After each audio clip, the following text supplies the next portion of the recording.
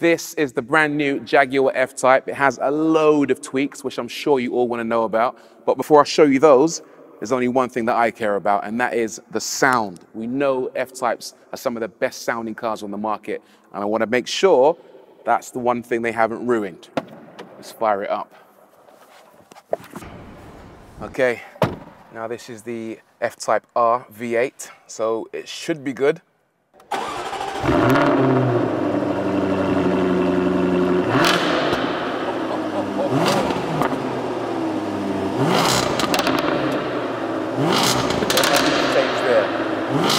All right, now that's out of the way, drop us a subscribe, and let's get on with things.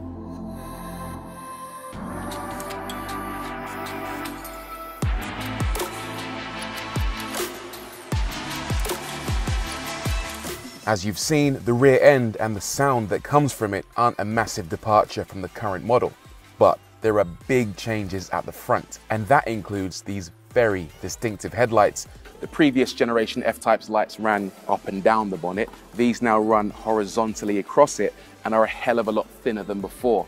Very bold, very big step. They also have this J-patterned LED, which will give it a very distinctive presence at night. And on top of that, you will see Jaguar's monogram pattern. Now, the idea is that all the big fashion houses of the world, your Gucci's and your Burberry's, have their own distinctive patterns, and Jaguar are getting in on that action. If you look deep inside the lights, you'll see that the main beams actually look a little bit like giant ice cubes. Very cool. Very brave, but very cool.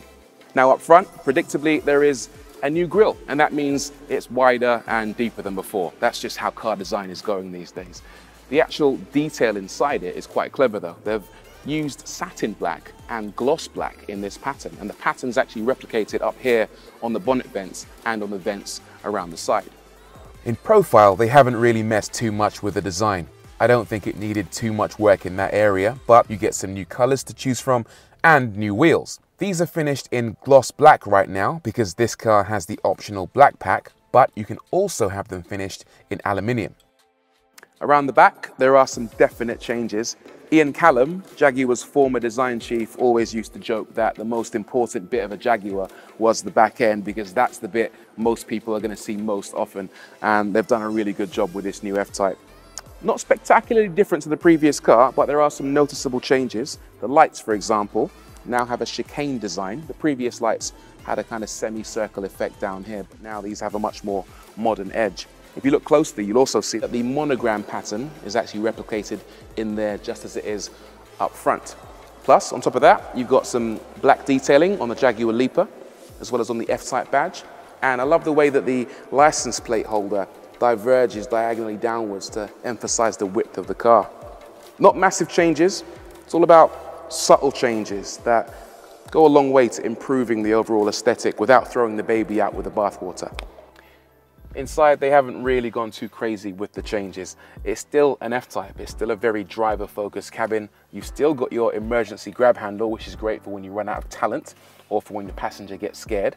But they have generally improved the quality of the materials around the cabin. There are new interior colors, new trim finishes, and a few nice little Easter eggs for F-Type fans to spot. For example, up here on the glove box, you've got a new button, which is surrounded by some lettering, which reads Jaguar, established 1935. Plus, the ladies' stocking thing that was located down here has now been moved slightly higher up to between the seats on the rear bulkhead. One big change is to the instruments. They've gotten rid of the old manual gauges, and you now get a 12-inch TFT interactive driver display that's on Jaguar's newer cars. There are a couple of tweaks that make this unique to the F-Type though. You get new italic lettering and a picture of an F-Type located on the right-hand side. You also get a 10.5-inch infotainment screen. That's new. It's a lot bigger, a lot more high-res, and a lot more user-friendly than the previous system.